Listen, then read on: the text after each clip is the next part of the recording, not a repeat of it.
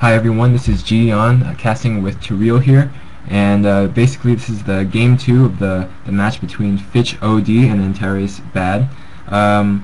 Basically, this is a clan war for the iClub team league.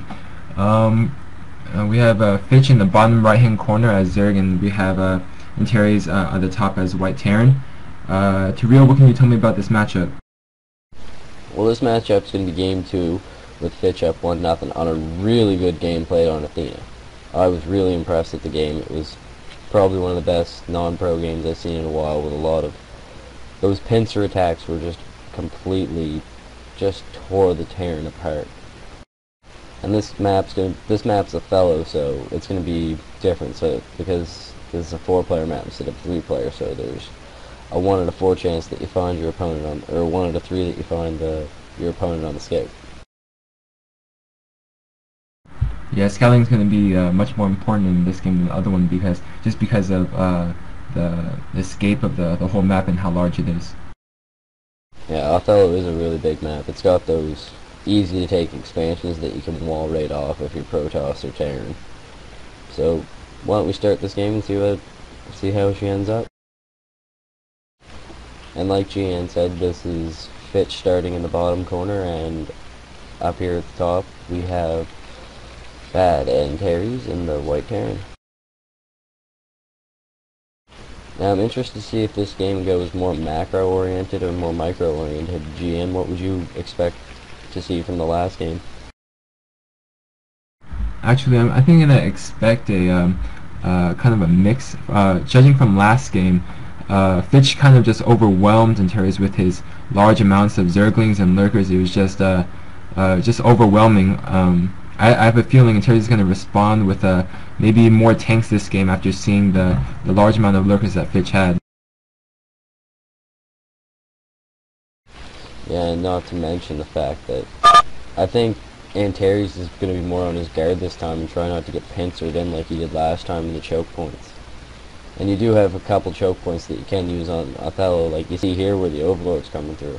That could be a very vital choke point. I mean, it's right outside of mineral only, I believe.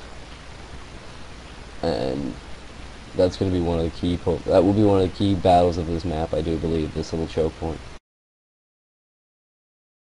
Now it's interesting that the Zerg player FiTch is actually sending his Overlord straight to Antares' base, so he's going to have a slight advantage in knowing where he is. But Antares is going to know where FiTch is, judging by the direction that the Overlord's coming from. So we're going to see how much advantage both players can get out of this. Let me see that it looks like FiTch. Yeah, he throws down the 12 hatch. Well, it's looking like that. As soon as he gets 300 minerals, we know he's going to. You just see the drone there waiting. SCV scout coming in just to see what's going on. He's going to see that FiTch has gone hatch before pool, and he's going to know that he's going for a more macro off the start. And that might contribute where to Antares might put more pressure on him now. And we see 2 barracks is coming up now for Antares, so it looks like he is going to try the early game pressure once again. Yeah, very similar builds coming from both players.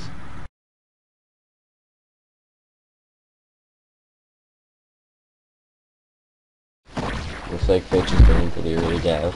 Looks like he's going to get on that gas. And he's probably going to go... I don't know, if I was FiTch, I might skip the Mutilus step and go straight to Lurker Tech, but that's not... I'm not FiTch, but we're going to see what happens, I guess.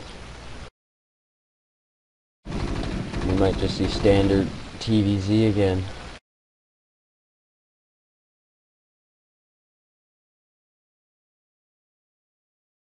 And I don't see an academy coming up for Antares, so he might either be waiting for it, or he might just be using these first couple Marines to harass, and then he's going to go for a different style of build. Maybe He just put the academy. Okay. Well, I guess we're going to see another SK Terran looking build.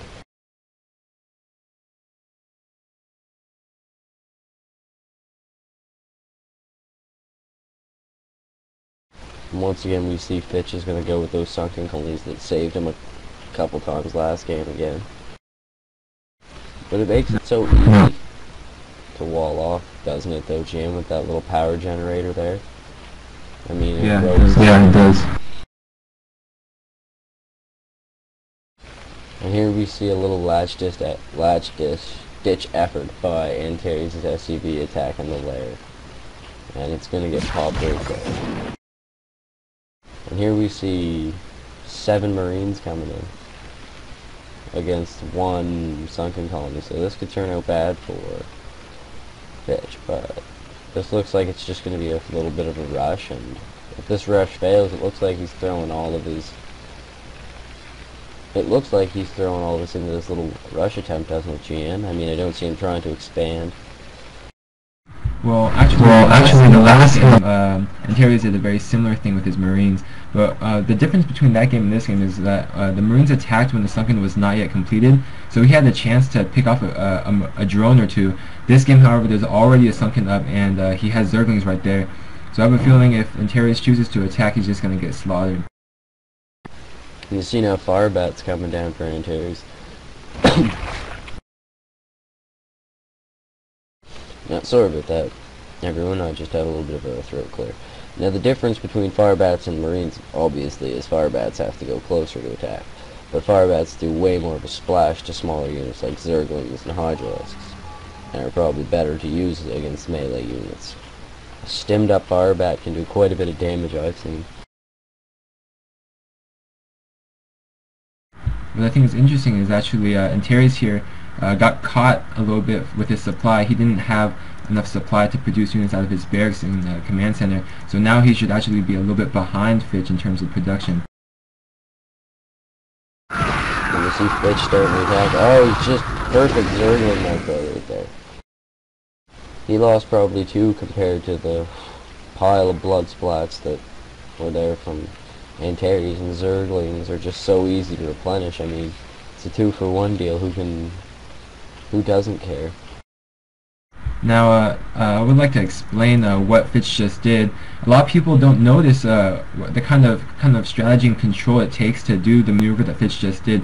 What he really did is he split his Zerglings into 2 groups and surrounded the Marines in the sense that they get attacked from all sides, dealing a maximum amount of damage in a short amount of time to make sure that the medics can't heal the Marines and Firebats in time to really save them. So really, FiTch just did an excellent maneuver to take out a lot of Marines and everything.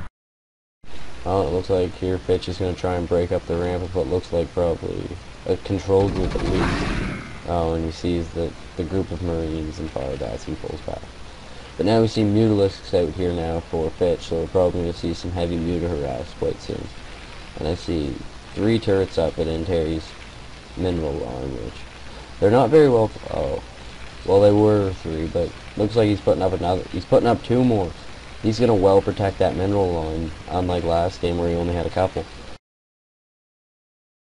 Now I'm actually surprised that FiTch is not taking his second expo. In the last game he showed a really kind of risky attempt to take a lot of expos early on, but we're not seeing that this game.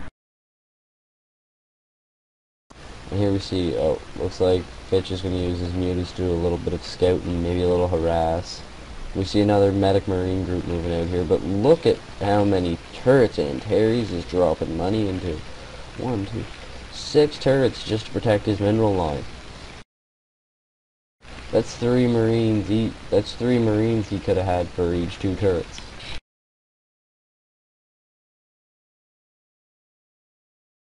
But it looks like it's going to pay off here now in this. And FiTch sees the massive amount of turrets and just backs right off.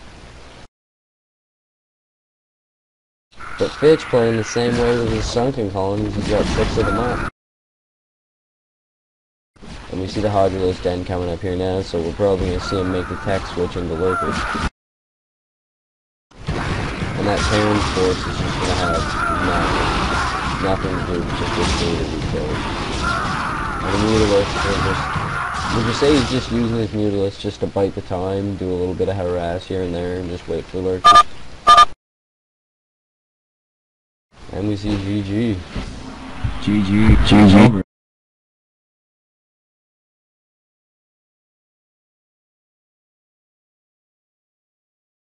Well, everyone, that was a quick match.